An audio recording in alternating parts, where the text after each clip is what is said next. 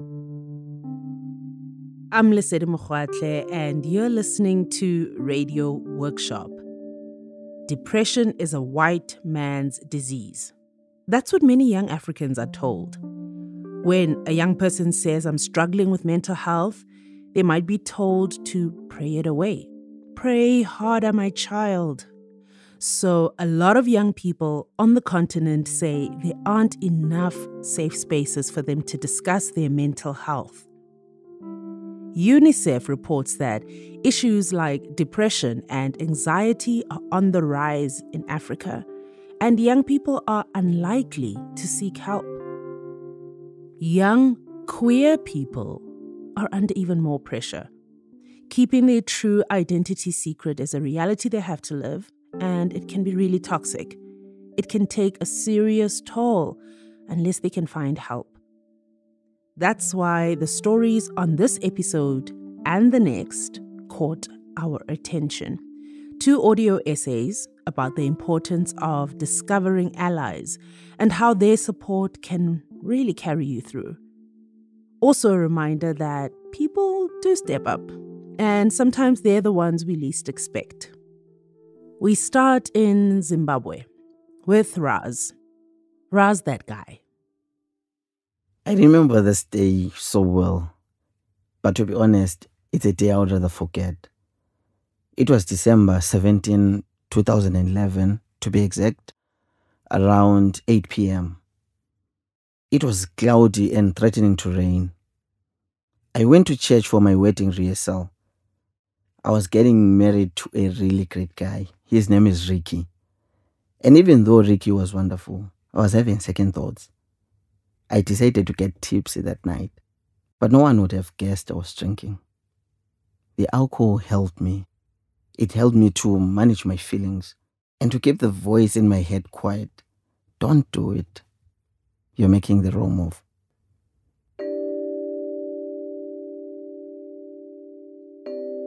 The next day was my wedding day.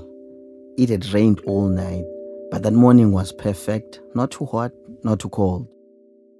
The church was packed, my whole family, lots of friends.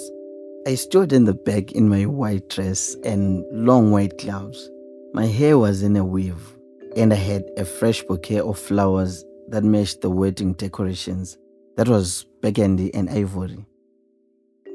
My eldest brother played the piano, and when I heard, "Here comes the bride, na na na na," I took a deep breath and walked in slowly.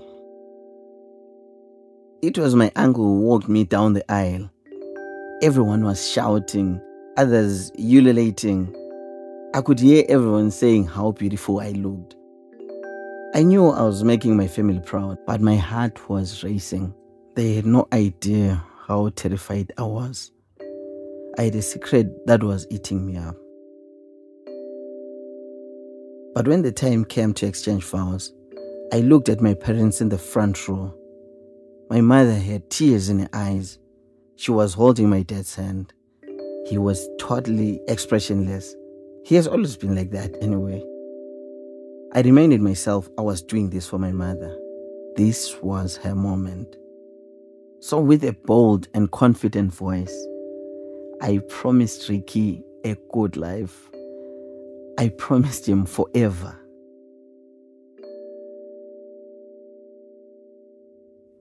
After the wedding, Ricky and I moved in. We got along really well. He was kind and very considerate.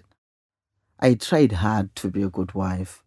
I cooked, I cleaned the house, I wore skirts, toques to cover my hair. Very feminine. Ricky said he wanted me to feel free around him. But he was raised in the rural areas. I knew Ricky wanted a traditional wife. Someone who would kneel down when they served him food. But that wasn't really me. As the years went by, I dropped the act. I couldn't wear skirts all the time. I remember I started wearing tracksuit bottoms, then I wore shorts, and then at some point I wore jeans. He would ask me, "Why are you dressed like that?" I would probably lie and say I was doing the garden or I was exercising, but the truth was, I hated wearing skirts. They made me feel very uncomfortable. Intimacy made me uncomfortable too. I knew it was my duty as his wife, and I knew that's what happens when you're married, but it traumatized me so much, like every time. I always felt dirty. I also felt a lot of pain. Don't get me wrong, I liked so much being close to Ricky.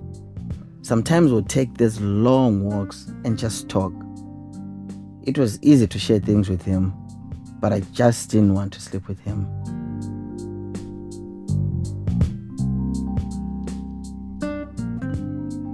For the first 3 years of our marriage, I wasn't working, so I was home much of the time and I was drinking a lot. I didn't have much money, so I would buy cheap alcohol. I'll start drinking around 2 p.m. and I'll stop drinking around 5 or so, because that's when Ricky came home. I don't know if he ever knew how drunk I was. He never said. So my anxiety didn't have anything to do with Ricky. I loved him. He was a good friend to me. I just wasn't being myself. I was living with a secret that no one, like literally no one knew about, except my twin, Sindiswa. I think the first time I saw you drunk, we were around 20-something, 25, 26, around there.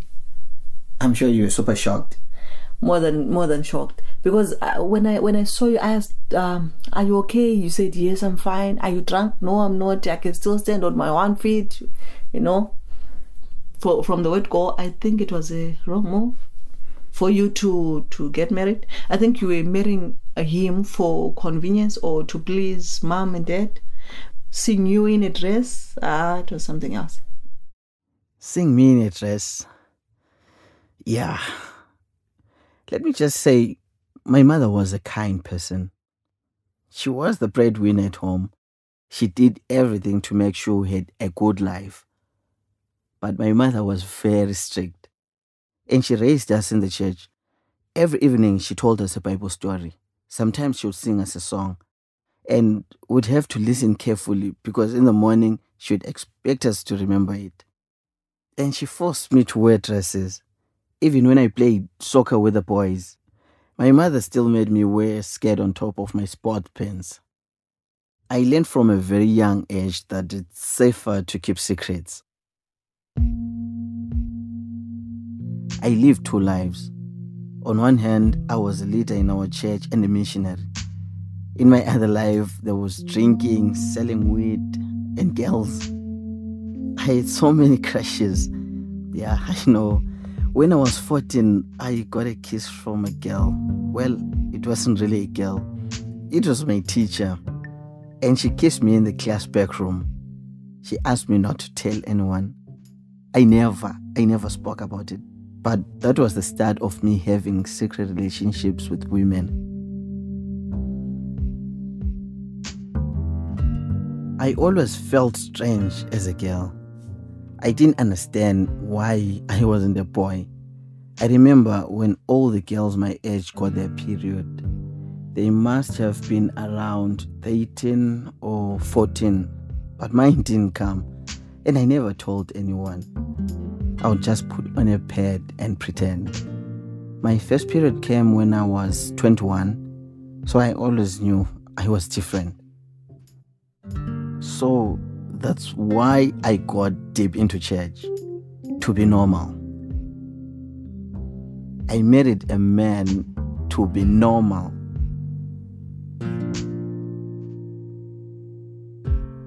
I didn't tell Ricky about the women I'd been with. I thought that I would leave all that to the past. Besides, I knew I could never come out. It's against the law to be gay in Zimbabwe, but mainly I could never do that to my mom. She was so good to me. I knew something like this would ruin her life. It would really kill her.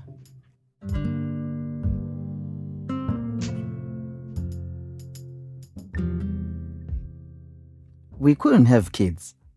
For some reason, I wasn't getting pregnant.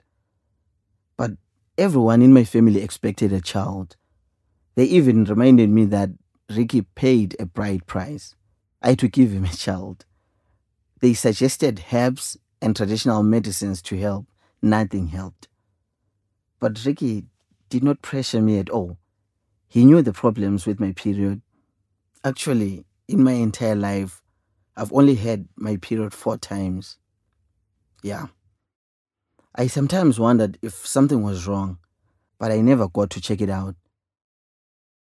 One day, Ricky and I had a talk. I suggested we visit the gynecologist, and I was relieved that we were seeking a solution together. Honestly, I never wanted to have kids myself, but I wanted to give Ricky a child. The nearest gynecologist was about 500 kilometers out of town. I remember Ricky drove. Things felt so good between us. We sat next to each other in the gynecologist's room. She read the test results back to us. Turns out I had a hormonal imbalance, very high levels of testosterone, and I had very low levels of luteinizing hormone. That's what triggers ovulation in women. So in short, that was it. No children for us. I remember Ricky took my hand and squeezed it. He told me in front of the doctor that it was okay. Ricky is often very quiet, but on the drive back home, Ricky spoke a lot. He didn't want me to feel bad. He told me that we would be fine. And if anyone had an issue with us not having kids, they needed to come and speak to him. He would handle it. In a way, the test results didn't surprise me. I knew deep inside my body was somehow different. It didn't function like other women's bodies. I was actually relieved I couldn't fall pregnant because, truth be told, I hated my body. I couldn't stand the sight of my breasts. I didn't like my high-pitched voice. I needed time to figure out what was going on with me.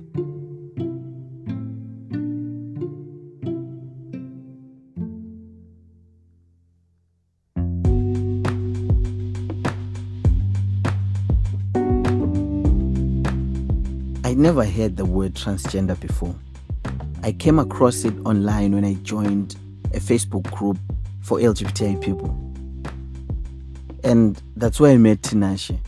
He's one of the members of the group. From his pictures, you'd never tell that he lived many years of his life as a woman.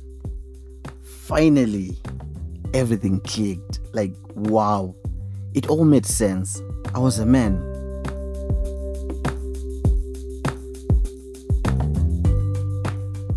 I decided then to transition. It started with my clothes. I changed how I dressed completely. Ricky didn't like it at all. I started to dress sporty all the time, and I bought men's clothes. I was also no longer the wife who just stayed at home. I got a job as a paramedic, and I started playing volleyball. It was a great feeling. Ricky would comment often about not liking my new style, but he really never told me to stop. We were still very close, but we didn't have any kind of physical relationship anymore.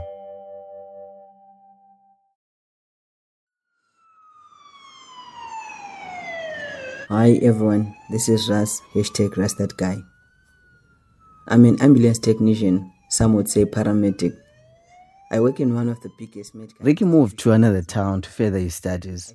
A new world opened for me. I started to feel more like myself. I joined several queer groups. I was invited to attend a podcast workshop for transgender people. I was so excited to participate. I decided to record my story for the Purple Royale podcast. In the podcast, I spoke about going for cervical cancer screening. I went to the hospital. I thought I was early enough to be the first one there. But unfortunately, there were 4 women already in the queue. The stares, the whispering, it's hard enough transitioning. Never mind the shame you feel when people respond so rudely. Even the nurses, people I work with, they jokingly said, They always wanted to see if I am a hermaphrodite, if I've got double genitalia. In that moment, all my fears became reality. They made it so tragic for me. At the workshop, I also heard what others had been through. Police harassment, arrest at queer parties, experiences of corrective rape. Trans men who had children and felt ashamed about their past. It became clear to me that being openly trans in Zimbabwe was not going to be easy. The highlight of the workshop was meeting Tinashe in person. He helped me to take the next step, my first injection of testosterone. It's like I was possessed. I just wanted testosterone. But it's impossible to get it over the counter. So he helped me buy from the black market, $5 a vial. I barely had enough money, so I took my first hormonal therapy on the 1st of April 2019. Nearly 8 years had passed since I got married. The changes happened really fast. In a few months, my voice started to break. My mother would ask me what was wrong with my voice, and I would lie, say I had a cold. Of course, Ricky noticed, but I lied to him too. I was afraid he would ask me to stop, so I injected myself in secret at home. But the truth always finds its way out.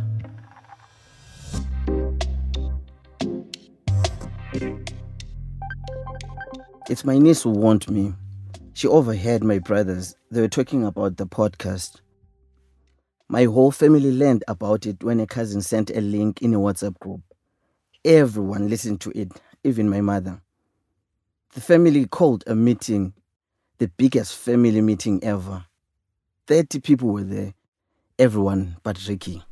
You know how it is when you're made to sit in the center of the elderly people in our African society. This is my twin sister again, Sindiswa. She's the only one who knew.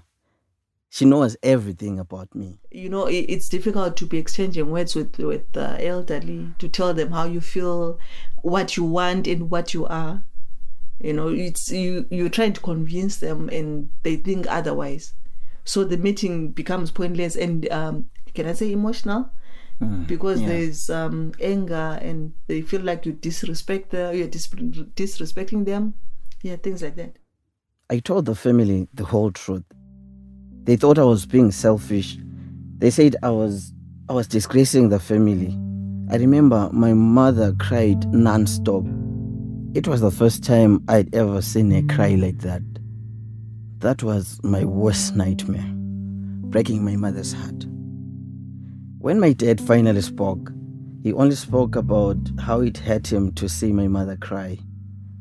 I was told that if I don't change, I'll be disowned. After everyone had spoken, they turned to Sindiswa.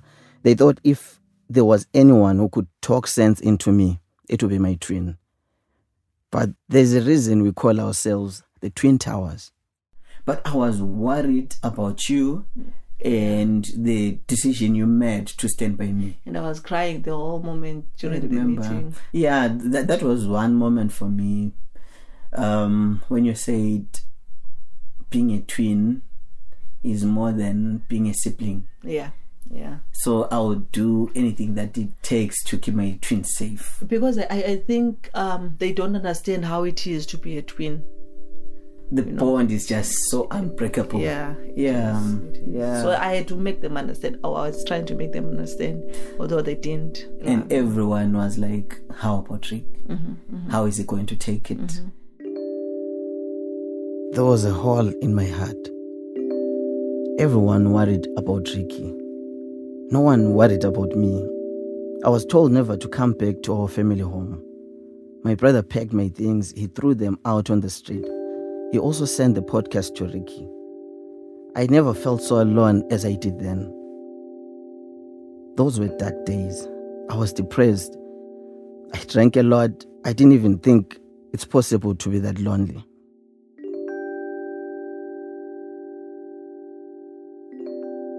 Ricky finally came home. He He was worried the podcast would reach his colleagues. He thought he would be in danger. He could get in trouble with the law just by knowing me. He could be accused of being aware of a crime and not reporting it. I kept the truth from him because I wanted to protect him, but he felt betrayed, and I understood why. I expected him to say it was over, but instead he said he would have my back. He said he would call my family and he would support me 100%. He said that I'd been good to him and that he knew I couldn't help being who I am. I'll admit, I felt a little uncomfortable with how well he took it. I wondered if he might use everything against me someday, but he didn't. Some months later, I learned Ricky was seeing someone else. Ricky told me he wants to marry this new woman and have a child. What he was asking for was fair, but still it tore my heart to pieces. I realized how much I loved him. Consider what he's done for me in a culture that wants nothing to do with transgender people. People have been very unkind to me. They spread rumors about me. They said I was converting kids to become gay when I organized a queer workshop. They reported me for human trafficking. Then the police arrested my twin because they thought she was me. They beat her up, even though she kept telling them she wasn't me. All this makes me very angry. That's what happens in a small town when you're different. Things in my life haven't been perfect, but I'll never say my life was hard. I lived my truth when it was safe to do so. I'm working through my depression. I can't yet afford professional help, but I'm surviving, and I'm on good terms with my mother again. As for my transition, I can celebrate a few wins. My gender marker on my school ID now reads male. That's a great deal for me. I have a beard, and everywhere I go, I pass as a man. I'm studying psychology now. I want to help others like me. They need allies. We all need a Ricky. Speaking of Ricky, we talk now and then. We are not divorced, but our marriage is over.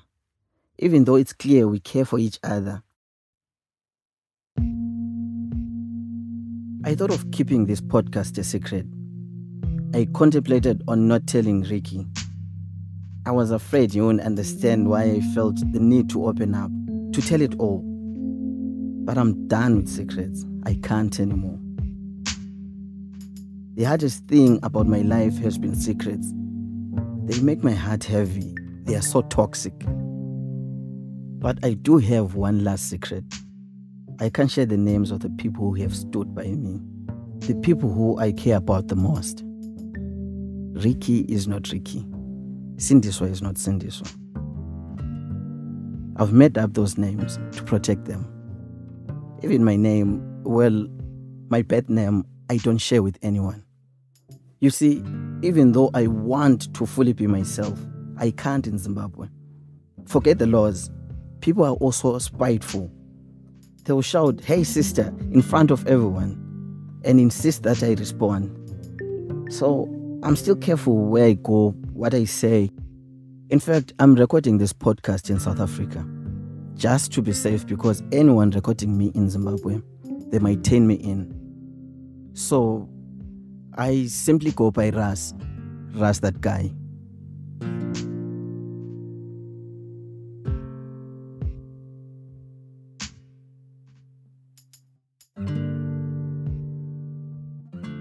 A big thanks to Ras for sharing his story. Ras calls this essay a moment of truth.